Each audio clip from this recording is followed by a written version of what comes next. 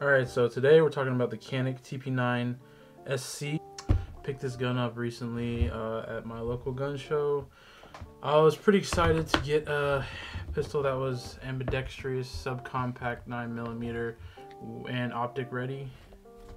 It comes with your manual. Really the most useful thing in this manual is the second to last page, where they do a breakdown of every single piece.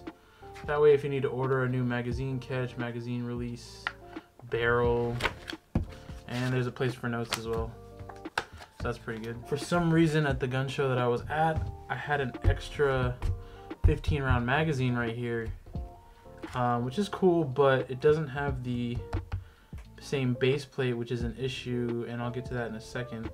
So we're gonna put that off to the side. Your package, if you do buy this gun, will come with everything you see here: the instruction manual, cleaning brush, cleaning rod, a 15 round magazine with extended base plate. Of course, you have your Canik TP9 SC Elite, and a plastic holster. This is not Kydex.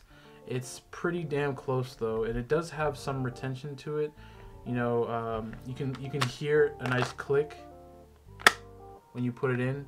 You can hear that. And it does have an adjustable, what it looks like to be adjustable retention right here. It's pretty good though. It's made for right-handed people. You can flip these clips to the other side and carry it inside the waistband if you want. It is a right hand only holster though, and as a lefty, I you know, it's unfortunate, but you know, I do shoot ambidextrous, so I do train my right hand. So if I'm ever at the range and I can wear this outside the waistband and still train with it, so it's good. It's good to have. Switch my magazine release to this side, so that way my left hand manipulations, right? Gun is clear. You do have an ambidextrous slide release here, one on each side. Pretty long levers, but I don't notice myself riding them as much as with other guns with long slide releases. As far as the safeties on this gun, you have a trigger safety here. It's red. As long as I pull this red part in, it will fire. If I don't, no matter how hard I pull, if I don't pull on that red part, it won't fire. You do have a cocking indicator here, so this will come back whenever the gun is cocked. It doesn't matter if there's a round in the chamber or not. And when you press the trigger, it goes in, cock it, comes back. And it also has a loaded chamber indicator. Whenever there's a round in the chamber, this will pop up, and it has a little bit of red paint on both sides, so you'll be able to tell from either side if there's a round in the chamber, which is pretty good. I don't find it necessary, but it's cool to have, especially when, you know, if you're carrying this gun and you just want to do a quick check without, you know, doing a press check to see if there's a round in the chamber. If you'd rather just look at your gun and see, you can do that. This gun also comes with a pre-cut slide for an optic. Unfortunately, you can only mount 2 optics really. The shield RMS, which is a micro red dot. The other option is the SIG Romeo 0 sight, which is currently on back order everywhere. I've pretty much been able to check as of the time of this review. It's I think it's March 2nd, but I will be getting a RMS 0 when those are back in stock. All right, now that we got the case out of the way here, let's take a closer look at the gun itself. It is a 3.6 inch barrel handgun. Overall length is about 6.7 inches.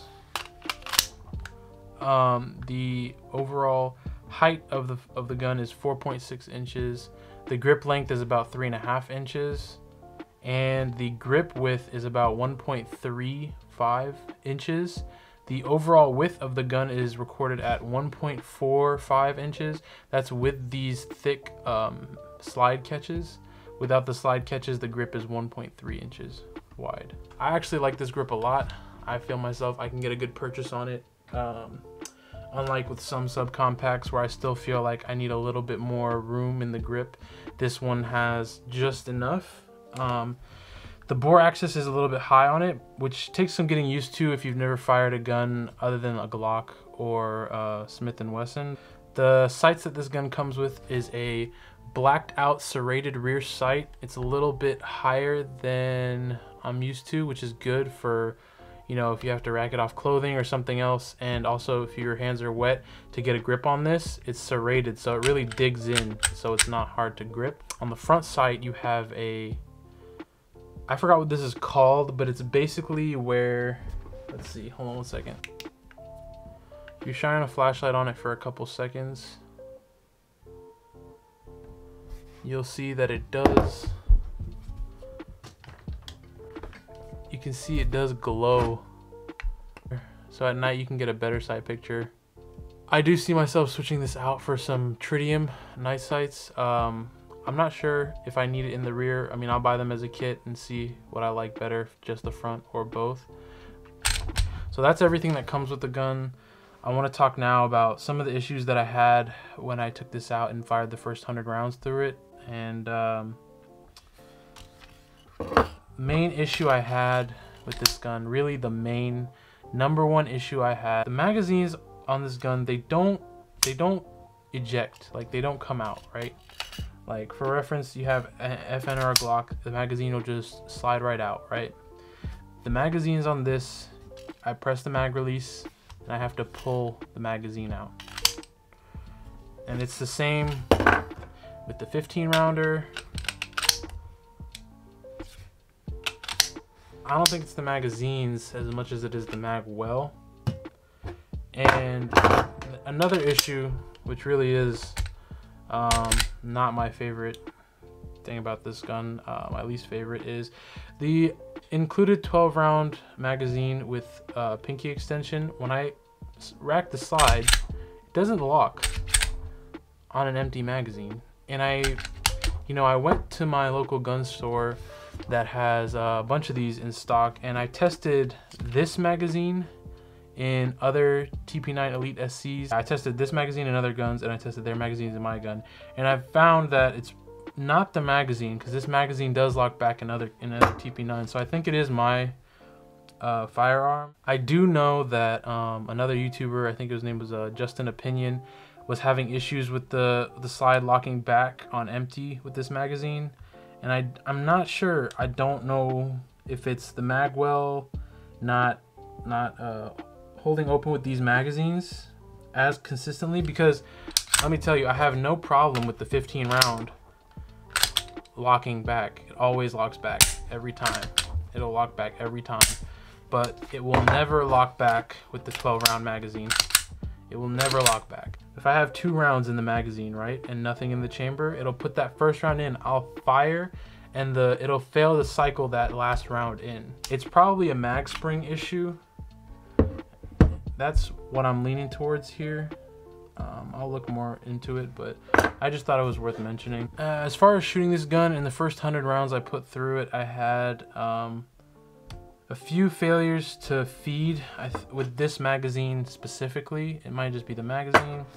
And I had one light primer strike. This is a Browning 124 grain 9mm full metal jacket. Out of the 100 rounds I fired, I probably put about 60 to 70 rounds of this Browning 9mm 124 grain full metal jacket. About 20 rounds of Hornady critical duty 135 grain plus P ammunition, and the rest was this Blazer 9mm 115 grain ammo. I also fired a few of these. These are my carry rounds. Federal 135 grain Hydra-Shock JHP. I was worried if it might have some issues cycling these rounds as they are hollow points, but no issues.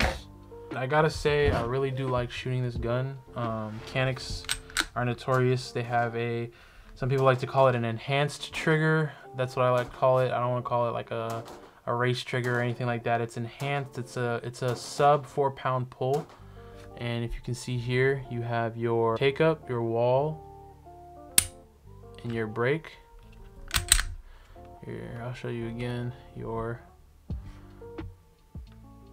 take up, wall, brake, and your reset,